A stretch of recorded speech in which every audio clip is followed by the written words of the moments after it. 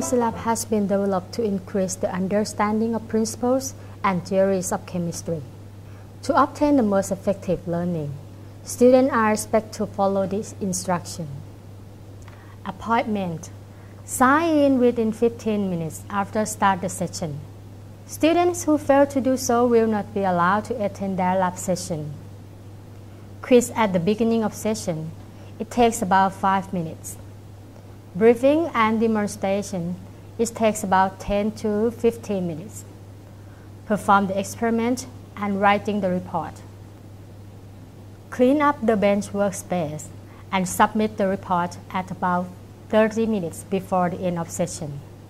Score. Quiz 30%, report 30%, and final exam 40%.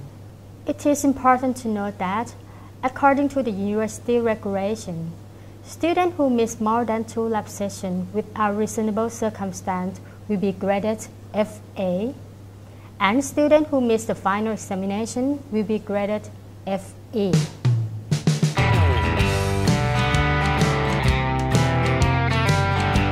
Chemistry laboratory is a place to do experiment and learn, not play. You must take responsibility for your own personal safety and that of people working near you. The following are some safety rules in the lab. Study your lab activity before you come to the lab. Be on time when the session begins. Long hair should be tied back to reduce the possibility of it catching fire or dipping into the solution. Wear appropriate shoes that cover the feet at all times. Handle chemicals carefully. Check the labels of all bottles before removing the contents. Wash your hands before leaving the lab. If an injury occurs, report it immediately to the instructor. What not to do in the lab? No play, no eating, drinking, and smoking in the lab. Sandals, open-toe shoes, and high heels are not permitted in the lab. Cell phones should not be used while working, and never test any chemical substance.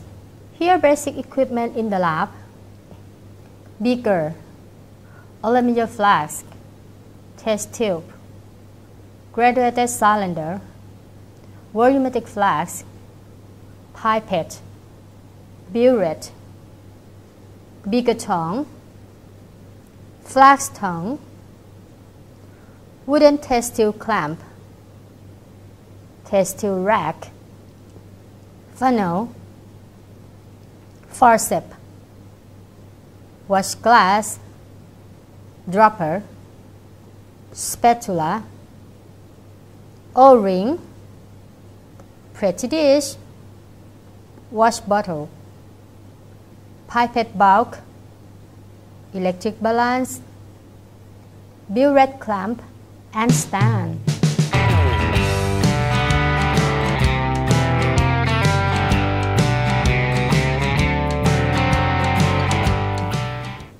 Graduated cylinders are a simple way to measure liquid volumes. They come in different sizes. To read the volume from the graduated cylinder, you need to observe at the meniscus, which is the concave surface of the liquid. Read at the bottom of the meniscus. To avoid error, your eye should be at the same level as meniscus when reading. Pipette is used to transport and measure volume of liquid. They come in different sizes and designs with different levels of accuracy and precision. Volumetric pipette or bowl pipette are used to deliver one fixed volume. They have a large bowl with a long narrow portion above with a single mark, as it is calibrated for a single volume. They allow the user to measure a volume of solution extremely accurately. Graduated pipette is used to deliver various volumes with a single pipette. They have wide neck with scales. They are less accuracy than the volumetric pipette. Handling pipette must be done with a rubber bowl.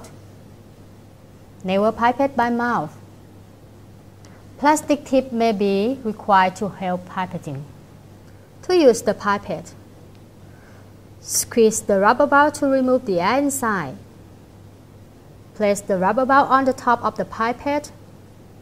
Good seal can be made if the pipette and the ball are pushed up against each other. And gently release the ball. Liquid should be drawn up into the pipette. Allow the liquid to rise above the desired mark on the pipette. Quickly remove the ball from the pipette and cover the opening with your right index finger. Remove the pipette from the liquid and wipe any droplets off the sides of the pipette. Gently release the seal by releasing the pressure of your finger and allow the liquid to drain until the liquid level reaches the desired mark. To transfer the liquid, place the tip of the pipette into the receiving container and remove your finger to allow the liquid to drain.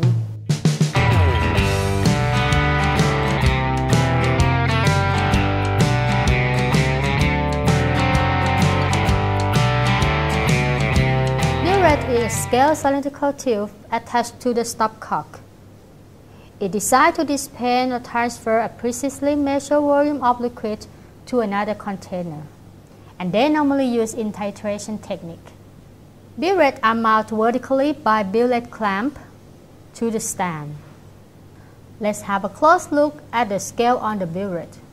Unlike rather cylinder, scale of the burette starts from 0 at the top and go to 50 at the bottom.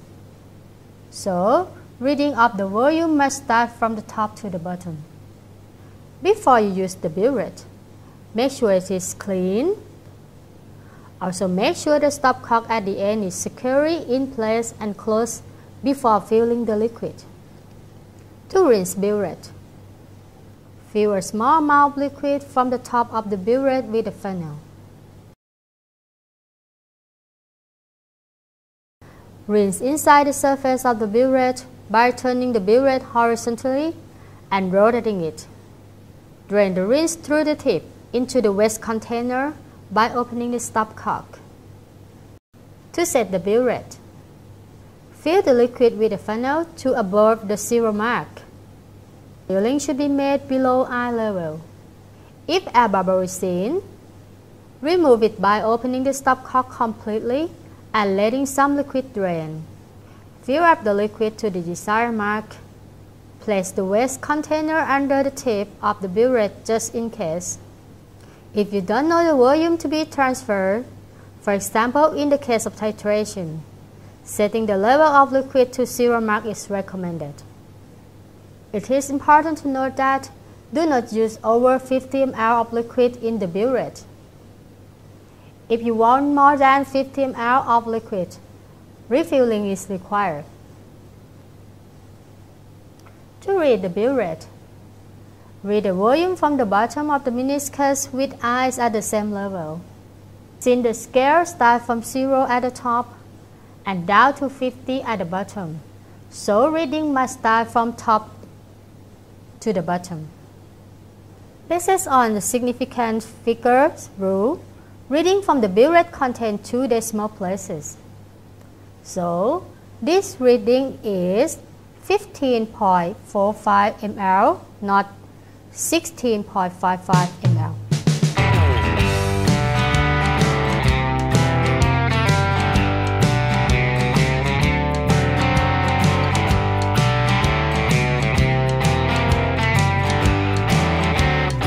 Titration is a technique used to find out the concentration of sample solution.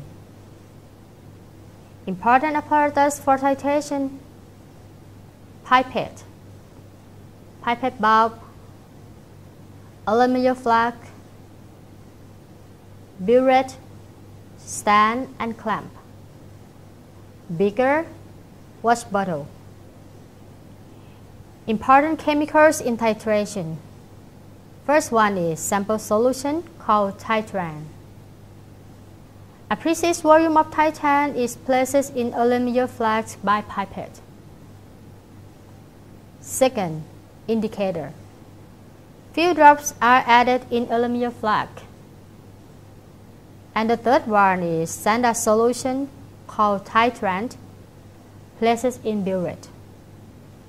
Prepare the burette by filling with the titran solution. Take an initial volume reading and record it in your notebook. Prepare the solution to be analyzed by placing it in the clean aluminum flask. Add few drops of appropriate indicator into the flask and swirl it. Place the flask under the tip of the burette. For right-handed person, hold the flask with the right hand and hold the stopcock of the burette with the left hand. Open the stopcock to deliver the titrant drop by drop and swirl the flask at all times. You will see the indicator change color when the titrant hits the solution in the flask, but the color change disappears upon stirring. During the titration, you may use a wash bottle to rinse inside the flask. As you approach the endpoint, you may need to add a partial drop of titrant into the flask until you see the color change and the color stay for at least 30 seconds. When you have reached the endpoint, read the final volume of the burette and record it in your notebook. Dropper is used to transfer small volumes of liquid. In the case of qualitative analysis, 20 drops are estimated to be 1 ml. To get the liquid, squeeze the rubber part, put it in the liquid, and release the rubber part to suck the liquid into the dropper. Be careful, don't let the liquid get in the rubber. To deliver the liquid to another container, for example, test tube, point the tip of the dropper above the test tube and slowly squeeze out the drops. Make sure the tip does not touch inside the test tube. Litmus paper and pH paper. Place a piece of litmus paper or pH paper on a clean washed glass. Use a stirring rod to get a drop of tested solution on the end of rod. Touch the stirring rod to the paper. Do not put the paper directly into the tested solution. Observe the color change of the paper. In the case of litmus paper, if the red litmus turns blue, the tested solution is base. If the blue litmus turns red, the tested solution is acid. In the case of pH paper, you need to check the color with the reference to get the actual pH value of the tested solution. If you have more questions, please feel free to ask your instructor.